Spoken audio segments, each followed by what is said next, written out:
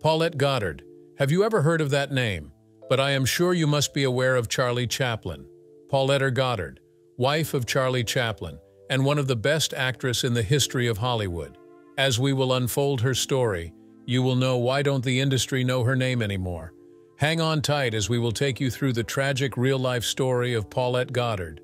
We all know Paulette Goddard's talent in comedy and drama was the thing that set her apart when she was just 13 years old. But did you guys know that she was a child model even before she was an actress? It was these little modeling gigs that prepared her for the life of showbiz. She joined the industry at a very young age and ended up becoming one of the most famous girls that were ever known in Hollywood. She joined a company called the Ziegfeld Follies and hit it big with her role in the Crescent Moon prop thanks to the way she moved and sang.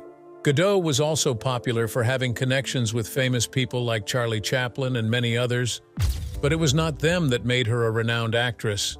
It was her acting capabilities that made her win an Academy Award nomination for Best Supporting Actress in 1943 for her mind-blowing role as an army nurse in So Proudly We Hail. But you guys won't be able to believe the things that happened in her life and the things that she managed to overcome. From being the biggest hit in Hollywood to the most unlucky actress, her tragic ending will leave you traumatized. To understand it all, make sure to watch the video till the end. She wasn't always Paulette Goddard, you know. It might sound shocking to you all, but she was born Marion Levy in 1910 in Queens, Long Island. Many people assume that just like the people of their time, she had a big family as well. But actually, she was the only child who had a very close relationship with her mother throughout her life. What happened to her father? Well, her parents got divorced when she was just a baby, and it was her mother who raised this child alone, so she didn't give up on her and made sure that Levy grew up as a lovely and well-mannered child. One important fact about Goddard was her out-of-the-ordinary relationship with her mother. She wasn't like other people in Hollywood who hit it big and abandoned their families. She understood that they only had each other in the whole wide world, so however big she got in Hollywood, at the end of the day, she always managed to creep into her mother's lap at the end of the day. It was because that was the only place that had no filters and unlimited, unconditional love. Everyone nowadays thinks that the man who changed her life was Charlie Chaplin, and he was the man who also launched her career in Hollywood when he got her in the film called Modern Times. But what if we tell you that's not the case?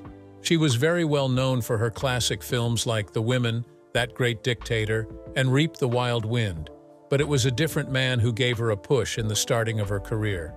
We will tell you the story about him later in this video, but one thing you all need to remember is that her acting skills were so crazy that the people not only became her fans, but they considered Goddard as their idol.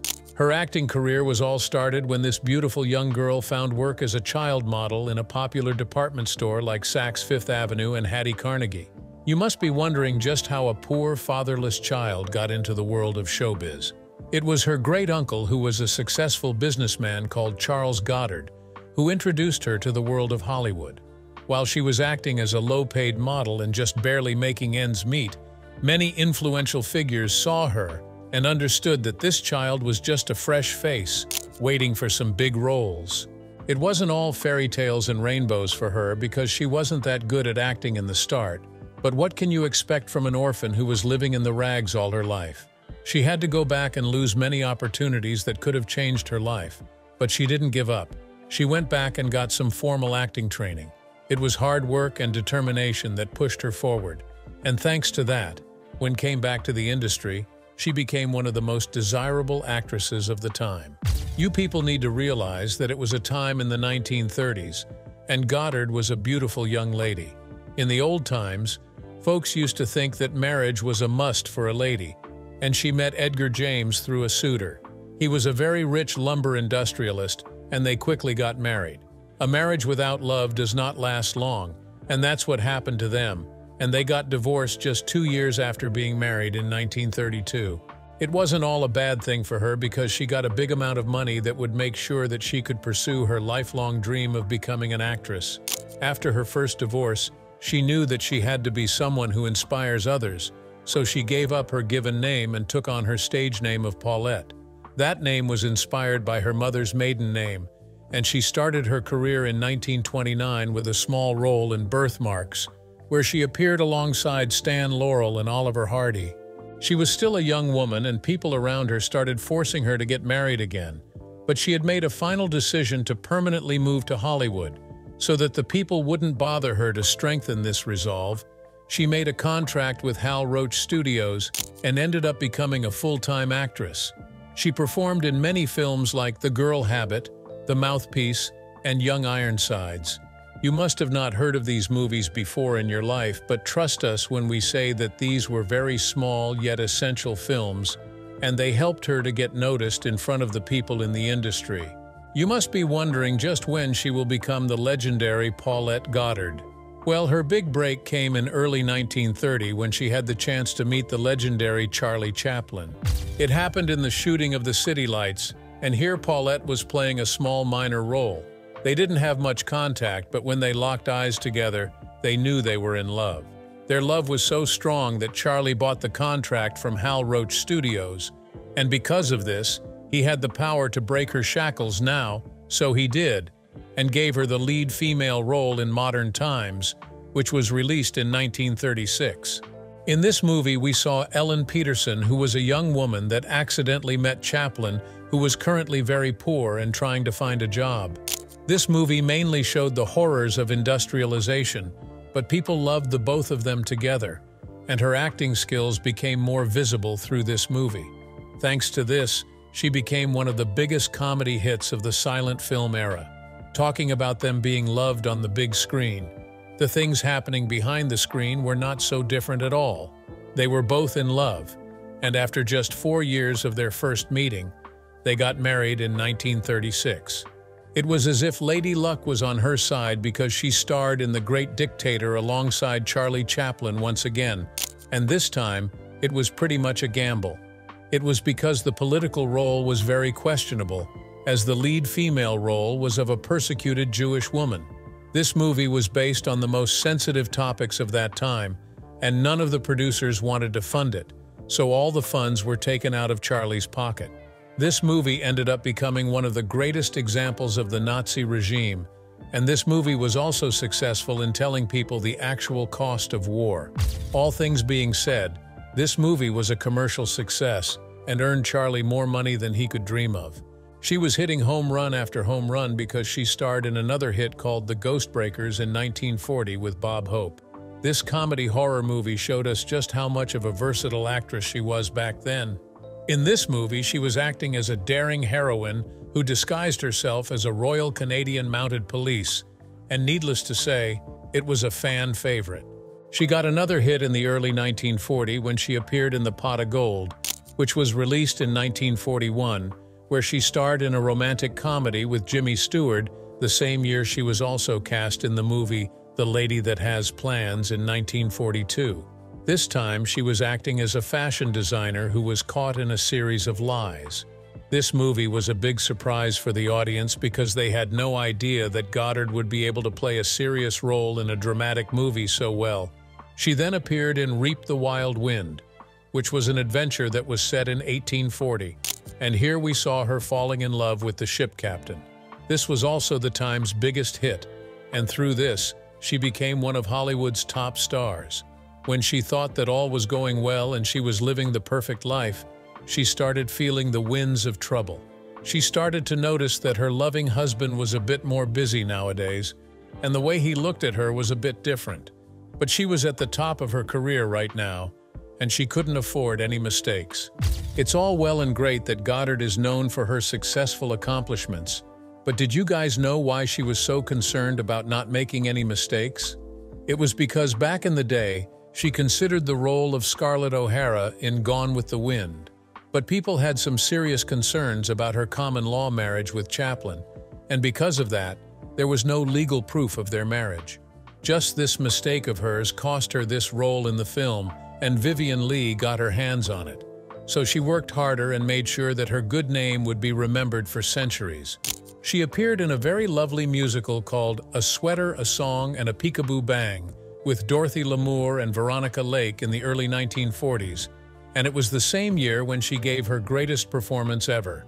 She starred in So Proudly We Hail, where she was acting as a war nurse in the middle of the slaughters of World War II, and this movie was very terrifying for some people because the people had just gotten out of World War II, so it connected with them deeply.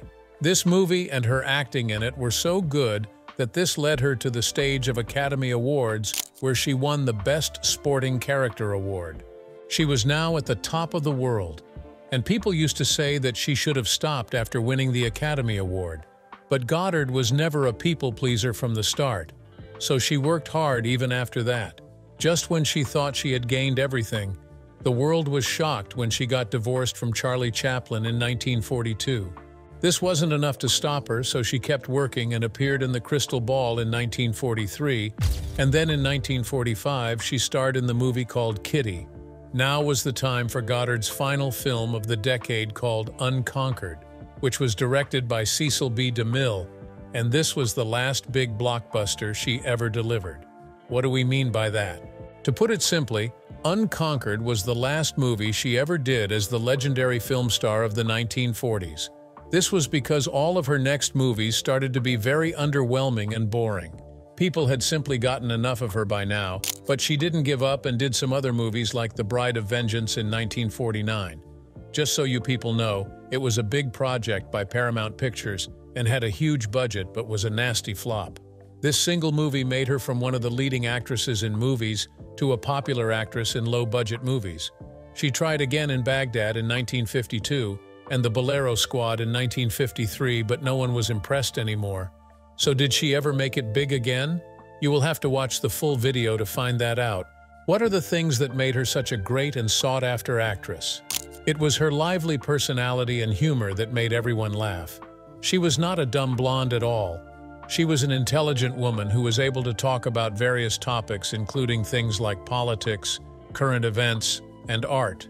This curiosity and beauty were what helped her to make close friendships with people like Chaplin and many others. One of the biggest scandals that she was involved with was her relationship with George Gershwin. She was often seen to be his guest in the New York City apartment, and when she was asked, she would say that she only listened to music and engaged in conversations about art and culture with him. Nobody knew the truth, but it's a fact that she was also present at Gershwin's sudden death in 1937, and it was something very devastating for her because she had just lost a very close friend. If we are talking about her friends, then one of the other major people in her life would be Diego Rivera, because she used to visit his apartment regularly. Not only that, she also appeared in one of his most popular murals called The Dream of a Sunday Afternoon in Alameda Park. This connection with him allowed her into the beautiful Mexican art and deepened her understanding of art. Fast forward to the 1960s, one of her closest contacts at the time would be Andy Warhol. He was an important and famous person back then, and he used to enjoy her company. They say that she used to be a regular guest at his famous factory and ended up appearing in some of his experimental films. You would be shocked to know that her story of married life did not end at James or Chaplin. She was married to her fellow actor, Burgess Meredith, just 2 years after her divorce from Chaplin in 1944. It looked as if all her luck had been used up to produce some of the greatest movies of that era, because when the couple was excited about their first ever baby, they were met with disappointment. The news of their child's miscarriage shook the couple off their feet, but they wanted to remain together and support each other in this tough time.